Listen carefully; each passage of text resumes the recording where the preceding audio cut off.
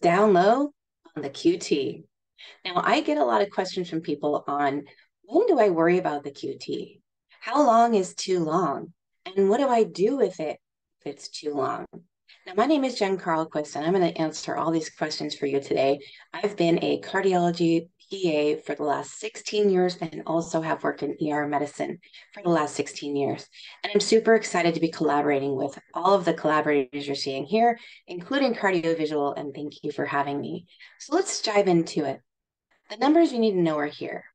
How long is too long? So if you have a male 450 and up, 450 milliseconds and up is too long. If you have a female, it's 460.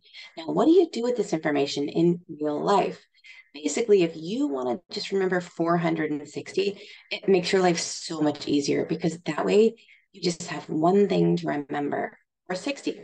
Because realistically, you're not going to do much between 450 and 460 anyway.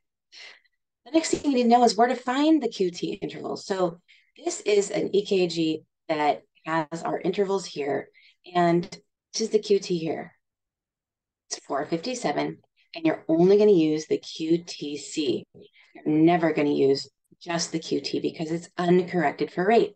So if this was 457, we're in the sweet spot, and we don't need to worry at this time. The risk of having prolonged QT is what you see here on the screen, torsades de pointes.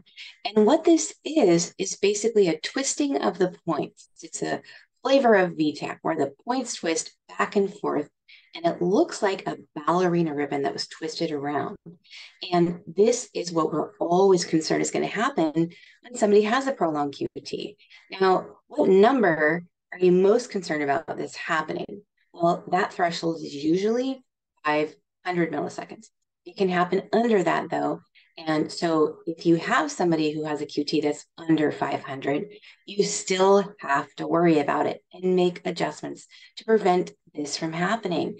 Because once this happens, patients can either have cardiac arrest or they can just have a syncopal episode at the very best. But either way, this is not a good situation. This is why I really believe that med recs are a good thing. So why does the QT get long? There's a few reasons, and one of them is congenital. This is the most rare. It's usually going to be either drug-induced or there's going to be a problem with the electrolytes.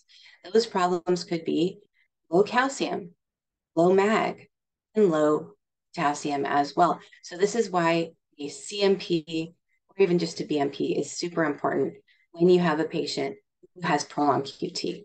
Also looking at their med list. There are a lot of meds that can actually cause prolonged QT. There's so many, they actually dedicated a whole website to it. So I got to tell you that when I was first digging into this as a new medic, new provider, I was overwhelmed by all the drugs. So I looked for some good resources. Here they are. There's two of them I like. The first is a website. It's qtdrugs.org. And the next is an app called Credible Meds.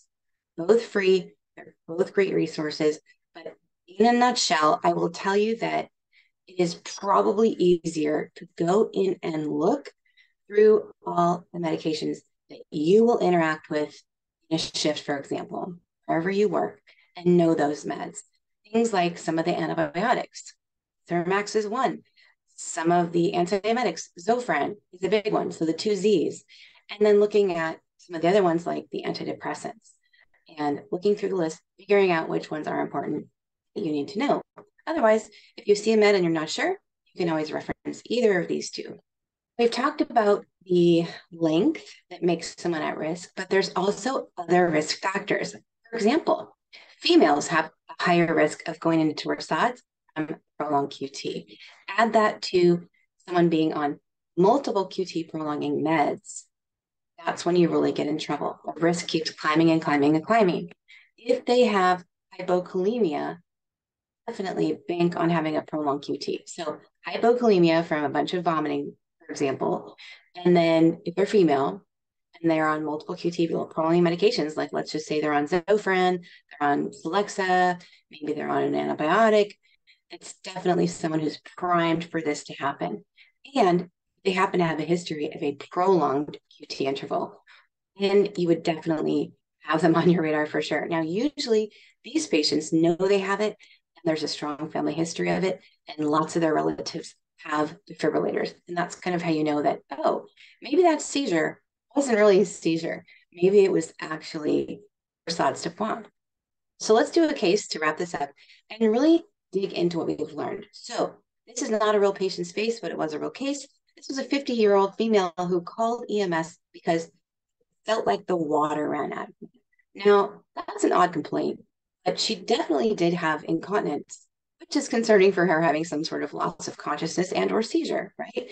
And had a history of neck surgery, was on multiple medications, including medications for depression and chronic pain, one of them being methadone. Now, that's a clue because methadone, as you know, is very prolonging. So here is what happened. EMS got her, laid her down on the gurney. She actually had to be assisted because she was about to have a near syncopal. They quickly got the monitor on her, noticed that she was in torsades. They administered therapy. She arrived to the ER with this EKG. This was her door time EKG. And you can see that her QT right here was 519, which is way over 460. It is so long that the machine actually notices it. So I did want to give you a tip on how to determine, if you don't have the QT interval, what the length is. And there's a really easy way to do this. And I just basically grab a paper and pen. I've been doing this for a long time, even when I was on the ambulance. And I go over and I measure from R to R, okay? And I make a line down the, oh, that's not that good of a line, but let's just pretend that was straight, drawing with the mouse. And if your T wave, which is right here, is halfway between your R and R, that's definitely prolonged. So you would know that you need to know what this QT is on this patient. And the way that you can look at this visually is just knowing that T wave is the mom, Curus is the dad, T wave is the baby, and the T wave should be nice and close to its own dad. I've really enjoyed hanging out with you today. I hope that now you can walk away armed with some really quick, fast, and easy knowledge on how to spot prolonged QT, what the risks are, who's at risk, references you can use, and what to do about it. I hope to see you soon.